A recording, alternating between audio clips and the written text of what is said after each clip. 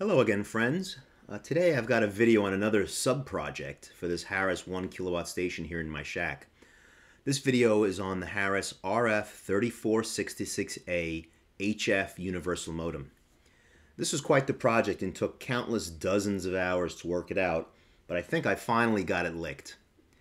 The RF-3466A is essentially a sophisticated TU or terminal unit, allowing the integration of certain digital operating modes into an HF station. The modem supports three basic waveforms and some combinations of these waveforms. The waveforms are 39-tone mode, robust serial mode, and fairly standard audio frequency shift keying, or RTTY as the amateurs call it, or RAT as the military people call it. I won't go into all three modes here today and the range of capabilities of this unit because they are quite beyond what we could hope to cover in a video. However, I will focus on getting the FSK worked out and functioning for amateur RTTY.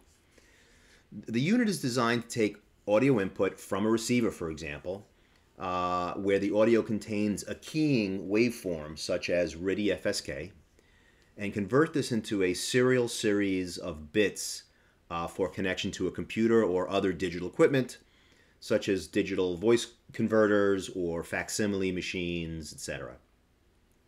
Likewise, the unit will take serial input of data from these digital devices and modulate them to the configuration of the selected waveform, and send that modulated waveform out as audio for use either in a transmitter or a telephone circuit, etc. But in this case, most typically a transmitter. The unit has two completely independent modulators and demodulators, allowing either two independent communication channels, or the two channels can be combined for diversity operations, either frequency or space diversity. The concept of diversity being that if you can send the same information out in two different ways, then a receiving station has the best opportunity to receive a signal in its whole. For serial communications, this unit can be configured for RS-232 or other standards such as the Mills standard 188C. But today we'll focus on the RS-232 as that's what's most commonly available on people's computers and laptops. Okay, so let's look at the rear panel and begin to formulate a strategy to get this connected up into our station. So let's look at the rear panel here. The top connector J1 is a standard DB25 serial port, very standard. J3 and J4 are marked as transceiver ports and both use a DB15, or more accurately a DA15 connector. The J3 is a female connector and the J4 is a male connector. They're both marked as transceiver, and we'll discuss that in a little bit more detail. And so now let's just take a quick look at the signals that are present on these connectors. Okay, here's a picture of the signals on the J1 port.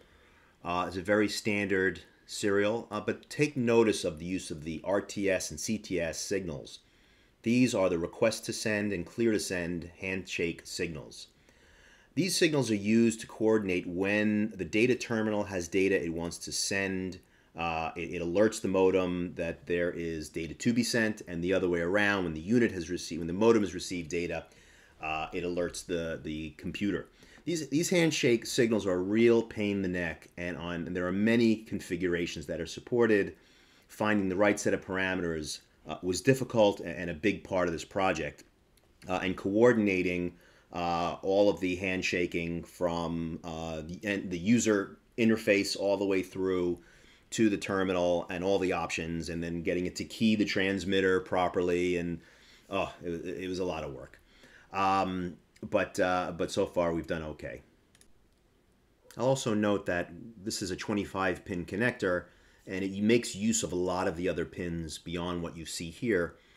Specifically, because it is a two-channel device, it has a second set of RX-TX ground, well, maybe not the ground, but RX-TX clear to send, request to send. It's got a whole second set of secondary serial channel here, but we're not going to be using that.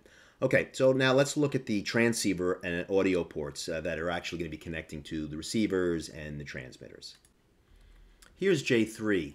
For audio signals, this system uses a standard 600 ohm balanced audio with a nominal level of 0 dBm into 600 ohms, which is basically 1 milliwatt into 600 ohms. More on this later. You'll notice that there are 3 audio lines: channel A to transmitter, channel B to transmitter, and channel A from receiver. You'll also notice 2 key lines A and B and key line common, which is a ground, and RX receiver mute lines. If you saw in my previous video, I've already integrated the mute signals from the exciter to the receiver, so I won't need to reuse these mute lines, because once the exciter is keyed up, it mutes automatically regardless of this modem. This connector, J3, is the one to be used if you have 2 transmitters or 2 transmitter sites. As you can see, channel A and channel B out to the transmitters. And here's a diagram from the manual. Here you can see the system being used with 2 separate transmitters. Again, this is typically done to transmit the same intelligence on different frequencies, one on each transmitter.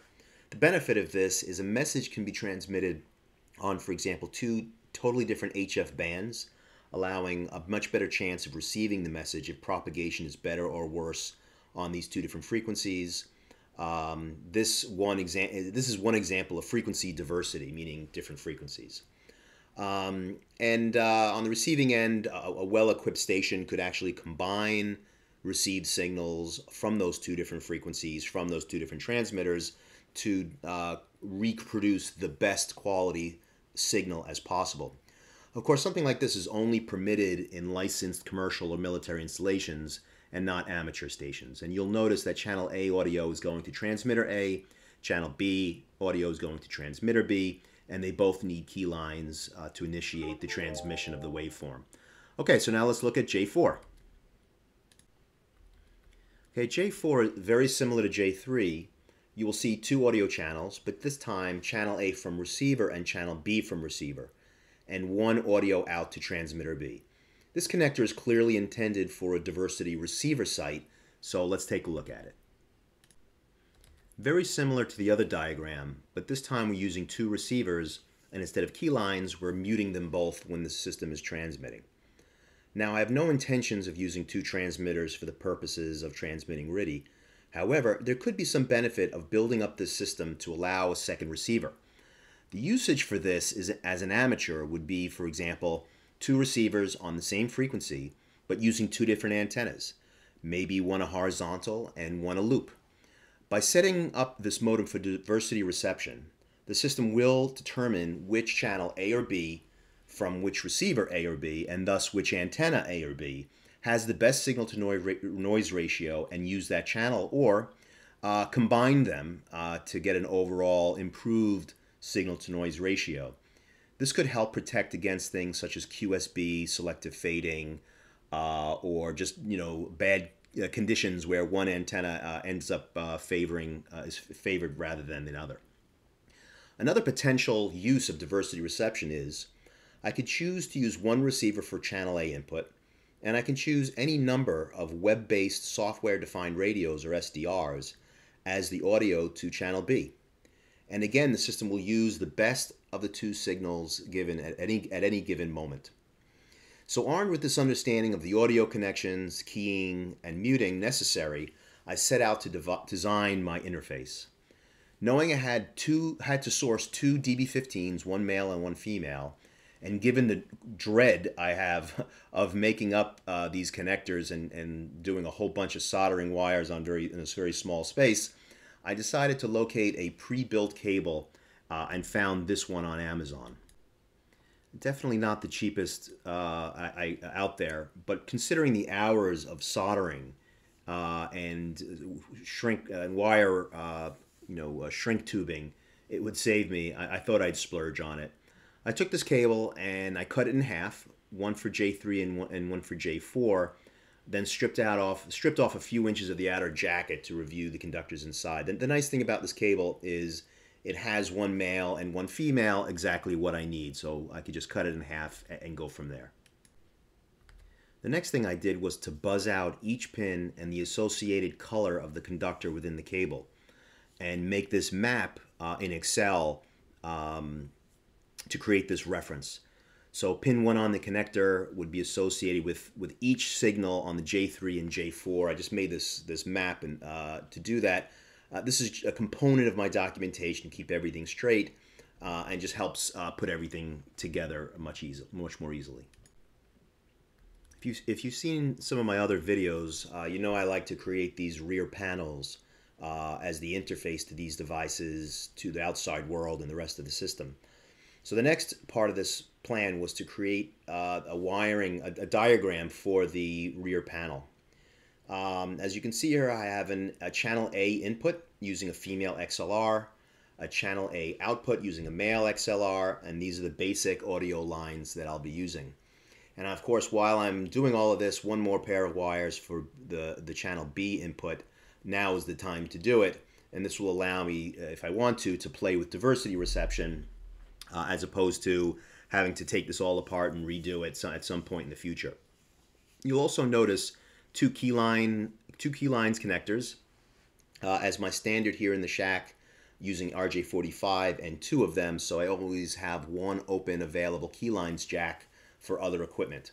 And there will be one more RJ45 for the RS-232 lines.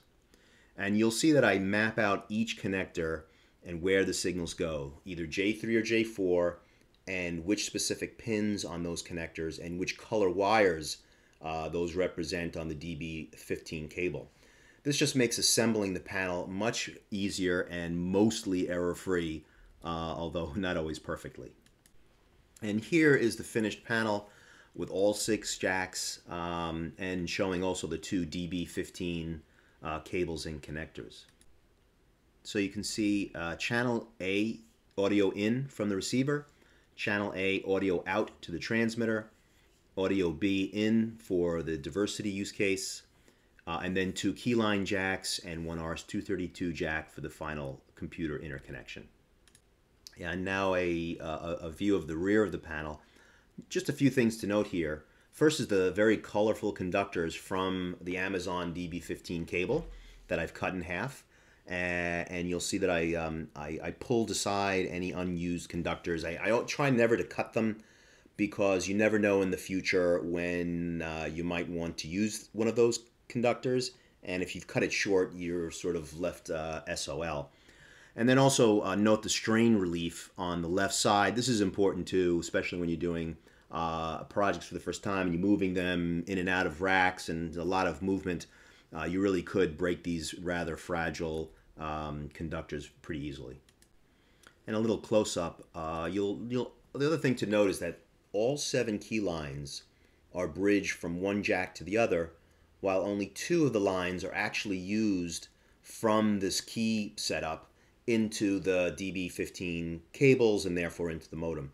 The purpose here, as in other projects, is to make a bus for all 7 key lines that I've brought out from the exciter for many possible purposes, purposes unknown possibly now, that may be useful in the future. And certain pieces of equipment will use certain of these key lines here and there, whether it's mute, whether it's certainly the ground, whether it's key line in, key line out, push to talk, CW, etc. Okay, so now that I've finally wired everything up, I can proceed and begin to learn about getting this setup working, or so I thought. Okay, so I immediately ran into 2 problems here. The first is that there is no code translation capabilities in this unit. So all our computers use ASCII characters, code, but the amateur RTTY for the most part uses Baudot, or more accurately the ITA5 code. One is a 7-bit code, the other is a 5-bit code, and without code translation feature in the modem, if the data was coming in as Baudot, then the data going out to the computer would also be Baudot. And a standard PC with a serial terminal program would not be able to display Baudot data, nor would it be able to send the data correctly. It would be sending ASCII instead of Baudot. So that's the first problem. The second problem I ran into was the signaling rate. RTTY in the US operates at 45.45 baud, also known as 60 words per minute. Computers and laptops these days are no longer made with serial ports, so we are forced to rely on these serial to USB adapters that you may have seen. And the problem is these rarely, maybe never, support such low data rate as 45 baud. The one I have, which is considered a decent one, only goes down to 110 baud. And so that clearly wouldn't work either. And so I was really struggling to figure out, how am I going to solve these problems?